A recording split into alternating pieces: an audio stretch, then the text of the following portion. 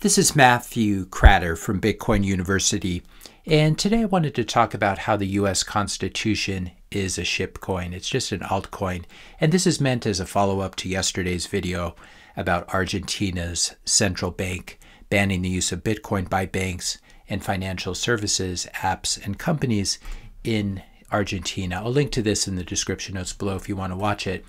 But I wanted to make this as a follow-up lest my fellow American viewers feel a little bit too smug after watching that video about the relative stability of the US system. So anyone who's been watching this channel for any length of time knows that I'm a big fan of America's founding fathers and the foresight they had, the vision they had. I'm a big fan of the US Constitution, especially the First and Second, probably the Fourth Amendment as well. But here's the big problem. When there's a big crisis, whether real or being pretended by the government, the rule book gets completely thrown out. Free speech disappears, property rights disappear, and the US Constitution is suddenly not worth the paper that it's written on. An example of this is Executive Order 6102 of 1933. This was when President Roosevelt confiscated all Americans' gold. You could keep a small token amount of gold. Maybe you could keep your wedding ring or something like this.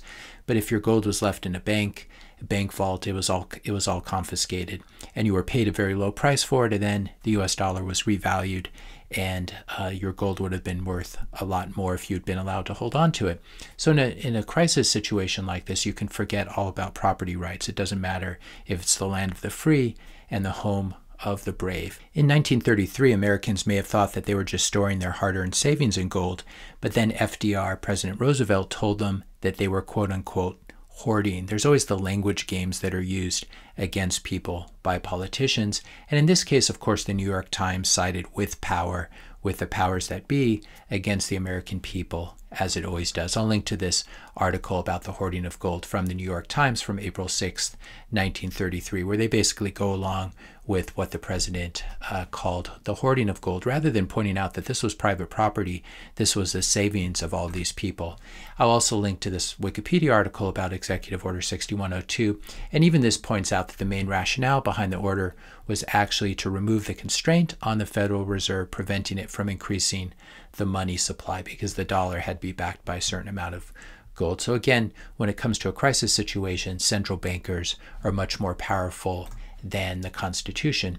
In 1933, the U.S. also defaulted on its bonds. This was something that was pushed by the White House, pushed by the executive branch and President Roosevelt.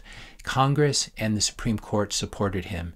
So much for the balance of powers between the legislative and the executive and the judicial branches. They were all in on this.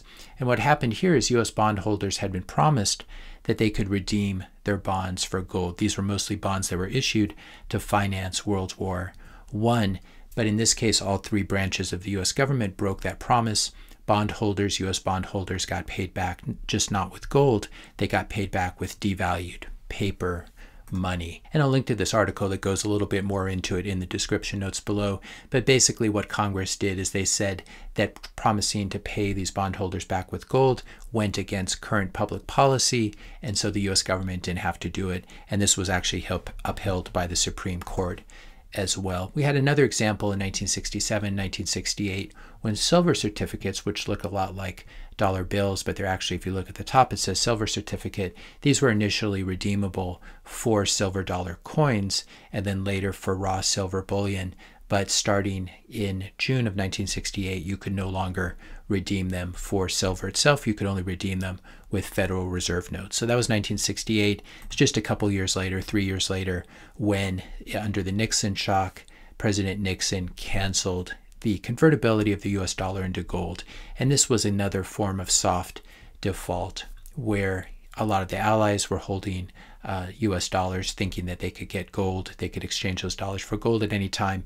And what Nixon did is severed this convertibility and really helped us enter, unfortunately, the modern fiat era. So these are many, many examples. These are all metallic, metal-backed, commodity-backed currency examples. And all of these defaults took place when the US was still on a gold standard, which raises the question, will the U.S. default on its debt this May or June of 2023?